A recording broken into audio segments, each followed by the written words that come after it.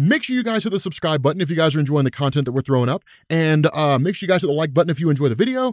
And yeah, let's begin. Okay, so we're getting into Thor. Well, it's technically not called Thor Reborn, but it might as well be. It's basically Odin's son going back to being in the role of Thor, which, I mean, it's cool, but I like Jane Foster as Thor. I mean, I miss Jane Foster as Thor. She was awesome. I mean, I don't know if we'll ever get her going back to being Thor again, but she was awesome as Thor, and I thought it was great storytelling. But this is Odin's son going back to being the character of himself. Now, what's happened here? The way this picks up is this is out in Thailand. And this is actually kind of interesting because technically speaking, this should be in Korea. And I'll explain why here in a second. But this starts off in Thailand, and it actually starts off with Thor having raided the Temple of Sidorak to steal something called the Warlock's Eye. Now, the Warlock's Eye is a very, very old artifact. This goes all the way back to Thor 131. And well, technically speaking, it's weird. Journey into Mystery in Thor.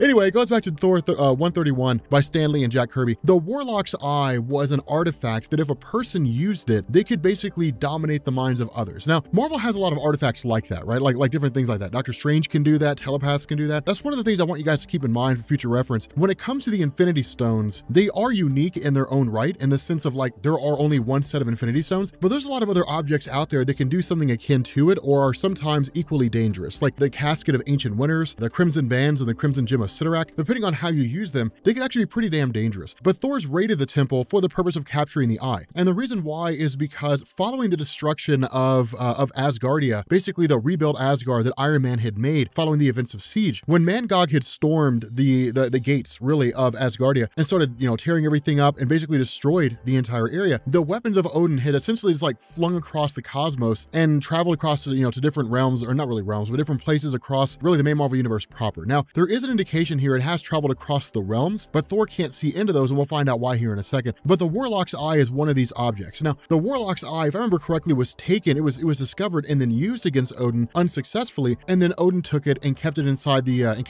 Asgard. That's the way things worked back then. It's one of the reasons why if you go watch like the first Thor movie or Thor 2, you'll see that Odin has like all these weapons gathered around his room. Those are weapons that he gained over the years by defeating various foes. It's not things that just always existed inside of Asgard. But with regards to the arrival, or I guess regards to the temple itself and why it should be in Korea, the reason for this is twofold. The first is that because of the fact that Thor had raided the temple, the cannibals, the servants of Sidorak, in turn call in their champion, who's a newly reformed Juggernaut. The other reason for this is because during the original Octessence, which is to say the various demons of other dimensions gathering together to see who was the strongest, the Crimson Gem, as it was created by Sidorak and left on Earth for some future person to find and become the Juggernaut, that happened in Korea. It didn't happen in Thailand. So it's kind of an interesting thing. Now, we can largely assume that like different temples were made over the years. I mean, we can sort of jump to that assumption, but the way it was originally done, the way it was covered in 8th Day Juggernaut, is there was only ever just one temple of Sidorak. There weren't multiple temples. But when you have Juggernaut showing up here, we end up finding out that when Cain Marko went back to being the servant of Sidorak, that he's more powerful now than he's ever been before. Now, a lot of that was because when Cain Marko originally gained the Crimson Gem, that it was just a fraction of Sidorak's powers. And those powers, the potency would wax and wane over the years. Of course, the most notable example, the strongest Juggernaut's ever been, was Trion Juggernaut. But aside from that, this is basically him more in tune with Sidorak, being granted more power due to the fact that presumably Sidorak realized Juggernaut could leave at any point in time and simply didn't want him to. And so you end up having Thor, who's basically given a hammer by one of the dwarves, and then shows up and then goes to smash it on Juggernaut, and it doesn't work.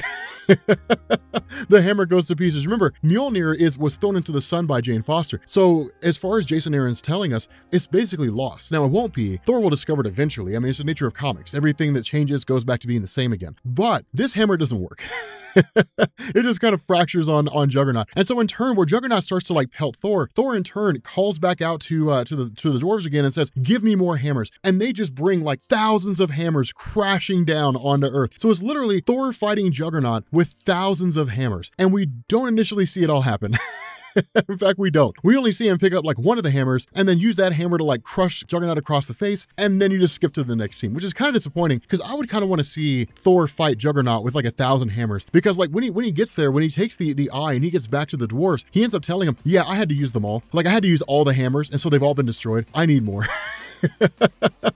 which is kind of funny, but it's a little bit sad because again, like I would kind of wanted to see that. I mean, I know you guys do. Nobody ever watches Thor to see him talk. People like they read Thor comics, like they want to see Thor like smash and stuff. It's like the Incredible Hulk. People are just like, yeah, I want to see the Incredible Hulk smash things. I know how you guys are because I'm the same way. I'm the exact same way. But the fact remains that we end up having him basically travel to visit directly with Odin. And when he's talking to Odin, Odin actually asks about her. And of course, this is Odin referring to Jane Foster. And this is a bit of a change for his character. And it's interesting because Jane Foster had earned the respect of Odin at the end of the story arc, because when all the Asgardians failed, and in the moment of testing, when Odin was basically faced with Mangog, the one being in the entire Marvel universe that Odin is actually scared of, Jane Foster was the only one to stand up and rise to the challenge. And so basically she picked up the slack where Odin was weak, and that really earned some brownie points. It earned some respect from Odin. And so that's when he asked the question, do you know where she is? Because Odin is actually concerned about Jane Foster, which is a total change, because Odin was a reflection of a portion of the fan base who were just like, no, Jane Foster does not need to be Thor. He was written to kind of be that way, or at least that seems to have been the case. And so now he's just kind of like, yeah, like what happened to her? But then you end up having Thor transition back to Midgard, and in the Bronx, no less,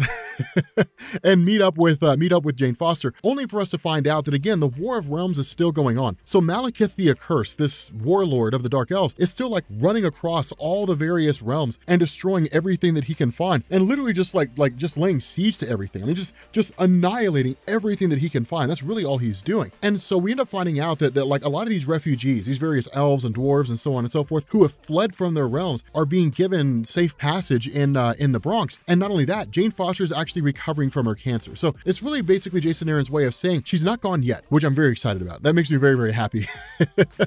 I'm very pleased to see that. But it's really kind of the aftermath of Asgard's destruction. You have like for example, Heimdall lost his eyes, so we can't see everything, meaning he could not see into the other realms and see how the realms are faring. The Bifrost Bridge is broken, so Thor can't go there. Asgard's basically cut off from everywhere except for Midgard. That's really the only place he can get to. And so we really have Jane Foster essentially tell Thor that the next weapon he's looking for is something called the Gem of Infinite Suns. And for the most part, it's exactly what it sounds like. It's a gem that houses the power of 1,000 stars. The reason why it matters is if you go back and you read the old stories, the old Thor stories, there was a point where he was attacked with the Casket of Ancient Winters, which creates like infinite cold, and the Gem of Infinite Suns countered that. It's basically the yin and the yang to the Casket of Ancient Winters. It kind of exists, as yin and yang to each other. But tracking that down, again, it's just another weapon that was lost from Asgard, which Thor's trying to locate. Now, for the most part, it initially seems like busy work, right? It just kind of seems like, well, Thor's just kind of here doing things and tracking down weapons and so on and so forth. And it doesn't really seem like he serves a purpose. But this changes when Loki shows up here. When we basically find out that Thor has been taking all these weapons and like throwing them to a singular location, and well, really on a boat, and which is kind of cool to see Thor like partying on a yacht. But still, Loki showing up here, I like the way that Jason Aaron does this, because Thor is immediately hostile to him, right? Because he's like, hey, look, you stabbed Freya in the back at the beginning of this whole thing, the start of the War of Realms, and it was a poison dagger, and Freya was unconscious and almost dead for quite some time. But again, the way that Jason Aaron has done this, he's been writing Loki in such a way to where it seems like there's actually something else going on. And Jason Aaron's been tight-lipped about it. Like, we have no idea. It's just, there's something else happening here aside from Loki just turning against Freya and joining Malekith in the War of Realms. We don't know exactly what it is, but it seems like he's not entirely evil anymore. And so when he ends up basically telling Thor, he essentially tells him, look, you're gonna have to go on a journey here. And this journey you're gonna go on is going to locate one of the weapons you're looking for, but it's the weapon that will win the war. And so it's kind of cool because that entices Thor to a degree, enough for him to kind of stop and then ask the question, what are we talking about? And Loki says, well, you have to go on a journey and find out, and opens a portal and sends Thor off to another location. Now, the funny thing about this is Thor is just like, nope, I'm not going alone, and grabs Loki and drags him in.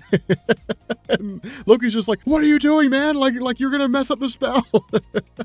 So it's kind of a funny moment between two brothers, and we end up finding out that where Loki has taken Thor to is the realm of Niflheim. Now, I want to have a little bit of a discussion here, and I want to talk about how the War of Realms is kind of what it really means here. So all in all, the War of Realms has only really been confined to a couple different places, or at least shown to us in a couple different places. It has been mentioned, of course, we've seen sort of off and on where it's expanded across the realms, but all in all, it's been dealing largely with like Jane Foster, how she's coping with it, so on and so forth, because she was the star of the Thor stories for some time. But the War of Realms, again, is kind of led by Malekith. And so what's going on here in Niflheim is that Niflheim actually houses a subsect of the realm that's called Helheim, which is essentially just the afterlife. Now, we've talked about this before in previous videos, so for those of you guys who have heard this, bear with me, but the realm of hell in Marvel Comics is not a place of like punishment, right? Like it's not a place of torment. When it comes to those who follow the Norse mythological ideology, but do not die in honorable battle, they go to Helheim. Those individuals who do die in honorable battle, they go to Valhalla. Now that's just confined to those individuals individuals on Earth in Marvel Comics who believe in like the Norse mythological deities and so on and so forth. Other religions travel to other afterworlds. And so again, it's really kind of spread out across the entire landscape of what could be the afterlife based on different realms and so on and so forth. But what's been going on here is the realm of Hell is currently being ruled over by a guy named Baldur. Now, Baldur, of course, is the brother of Thor, and he's long since been dead. In true Norse mythology here in the real world, the death of Baldur signals the beginning of Ragnarok. In Marvel Comics, the death of Baldur is just the death of Baldur. It doesn't really mean anything. It was just kind of Jack Kirby back in the day following Norse mythology, but taking a few liberties to kind of make it fit within the confines of Marvel Comics. But at the moment right now, there's a few things going on here. Now, for those of you guys who have read who have seen my video on Thanos, or who have read the actual Thanos comic by Jeff Lemire, you essentially kind of know what's going on. But what had essentially happened, kind of winding the clock back a little bit, Marvel introduced a character named Angela. Now, Angela was a character, she was really from like the Spawn mythos. The issue was that the creator of Angela from the Spawn comics left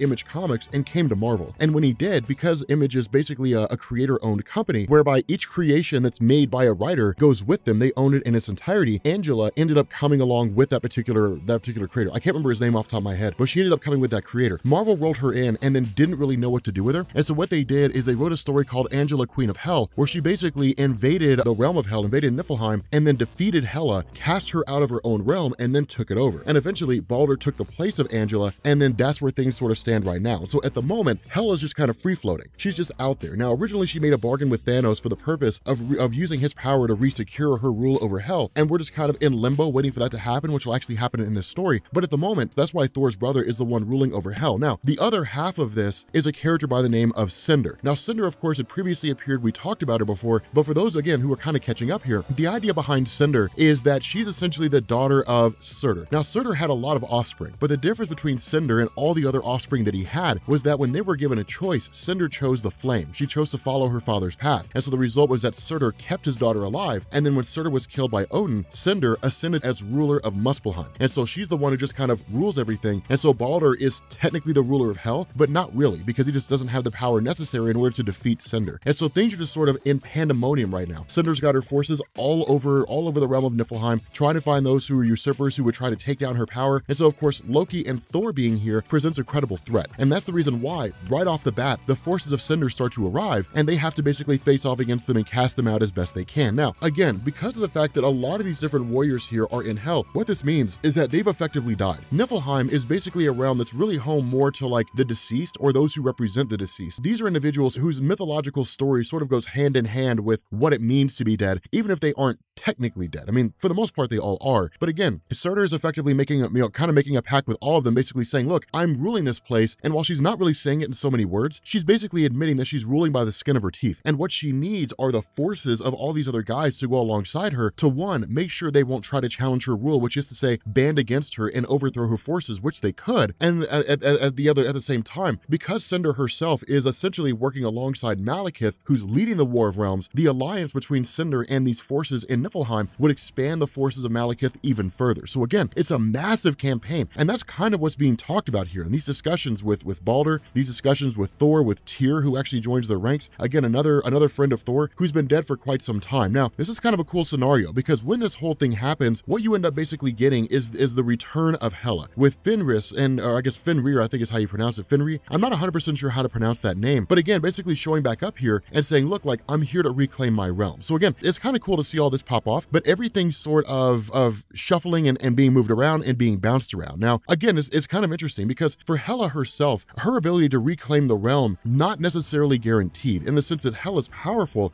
especially inside her own realm, but just because she returns to the Queen of Hell doesn't mean that everybody would honor that return. Everybody would say, okay, we recognize you as a legitimate queen. And so what this means is that for Hela, she basically forms a marriage with Baldur in order to effectively secure the allegiance of those who are loyal to Baldur, as well as maintain those followers who are loyal to her. And so because of the fact that this alliance is basically being formed here, the forces of Hela and Baldur and Thor face off against the forces of Cinder, and for the most part, they hold their own. But what they need here is an additional source of power. What they need here are those individuals who are capable of fighting, because within the realm of Hell, these are like murderers and thieves and different things like that. And even if they were going to fight alongside Thor, which they're not really warriors, because if they were warriors, they would be in Valhalla. And so because of this, the issue that Thor faces is you cannot simply go to Valhalla, right? Like, it's the one place you can't access. When Odin created Valhalla and established it as a place for those who died in honorable battle, the perspective of Odin was they did their time. They fought their fight. They don't need to fight anymore. And so they basically need to spend the afterlife in peace, enjoying their stories, telling their tales, getting drunk. That's it. And so it's basically a peaceful afterlife. Cutting it off from really the entirety of the universe where no one can access it is the only way to guarantee that. Now,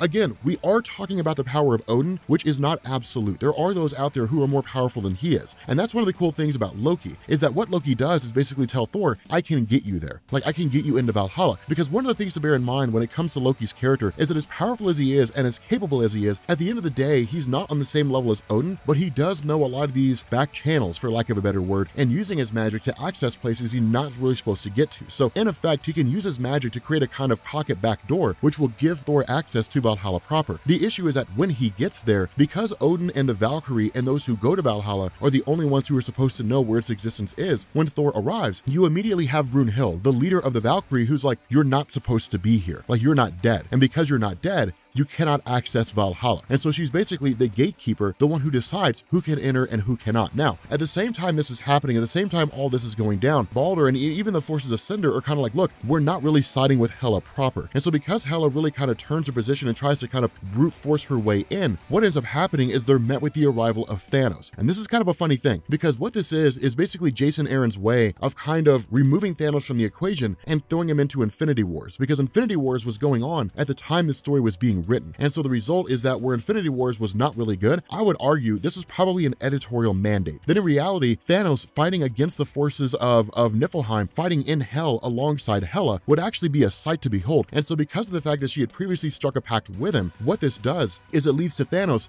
turning against Hela and effectively walking away. And the reason why was because, again, Jason Aaron, presumably by editorial mandate, I don't really know what goes on behind the scenes, had to remove Thanos from the equation so Thanos could essentially be a part of like the Infinity Wars conflict. So again, kind of lame here, but Thanos basically leaves and basically walks away and says, hey, look, like, my mistress calls and the Infinity Stones demand my attention. So just kind of like, Mistress Death is back. I'm going to see her. I'll see you when I see you. Peace. Now, within the context of the story, it works because Thanos has always prized Mistress Death above everybody else. And even in the Thanos line of stories, he basically told Hela, you're no Mistress Death, but you'll do for right now. That's kind of the stance that he took. And so it made sense for what it was, but Thanos actually leaving and joining the realm of Hell and like facing off against all those forces would have been really cool to see. And so again, with Thor basically speaking directly to Brunhild and essentially saying, look, like, we need your forces because the realms are collapsing. We need all the honorable dead that are here in Valhalla. Ultimately, Brunhild ends up agreeing here. Now, this is very big. And the reason why is because this is everyone who's ever fought, who's ever died in honorable battle in the name of the Asgardian mythos. Everyone who's ever died in honorable battle, presumably on Earth, possibly other places, who have believed in the Asgardian mythos are here. And so they're basically going to be joining with Thor and showing up to fight against the forces of Hela. And it's actually really cool to see. And it's pretty awesome to watch it all unfold, because when this happens, the forces of Cinder are squashed in almost like the blink of an eye. They are readily crushed. Now, one thing to bear in mind here is that just because they're in the realm of Hell does not mean they cannot die again.